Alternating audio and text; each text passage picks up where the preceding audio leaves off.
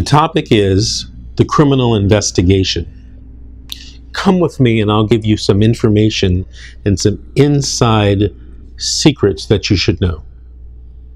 Typically, a criminal investigation begins once the patrol officer and the detective have been assigned to the case and have filed basically allegations that you may have committed a crime.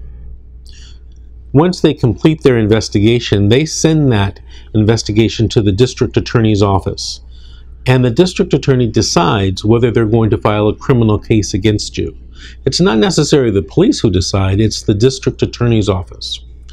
The district attorney sometimes takes matters and decides not to file a case, or it takes time and it decides not to file a case, but have you come in to speak about what happened. If a case is filed by the district attorney, you'll get notice and or you'll be arrested through an arrest warrant, and you'll be given your court date. In my almost 31 years of practice, I recommend usually that you hire an attorney during this investigative process. The attorney, if an experienced criminal lawyer, may be able to convince the district attorney that a case shouldn't be filed. Let me give you an example. Several years ago, I represented a man who had been arrested for getting into a fight and altercation at a hotel at a family reunion. One of the first things I did was I looked for possible witnesses to the fight. And during that investigation, I actually found a hotel employee who had seen the fight and who told me that the way the police wrote the report was not accurate. Now, this was a person that my client didn't know and had no relationship to.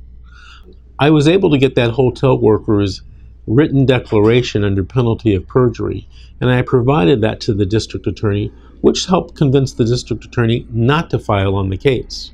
So these are the types of things that can be done prior to the district attorney filing the case. You don't want to necessarily be arrested, have to appear in court for your arraignment, and then the preliminary hearing, when you can sometimes resolve these cases up front. In the story that I told you, the police had reported in their report that my client had started the fight, when in actuality, another person, a relative, where there was bad blood, had actually started the fight according to the hotel worker. So consider hiring a lawyer immediately when you find out that you're under investigation or when you have been arrested. If you have any questions about this or are looking for an attorney to represent you in these matters, give me a call. My telephone number is 888-888-6582. We offer free consultations and we'd love to represent you. Please watch your email, for we will be sending you another email with another video, this time about the investigated stage of your criminal case. For your free consultation, call the law offices of Vincent W. Davis and Associates today. 1-888-888-6582. That's 1-888-888-6582. Thank you for watching.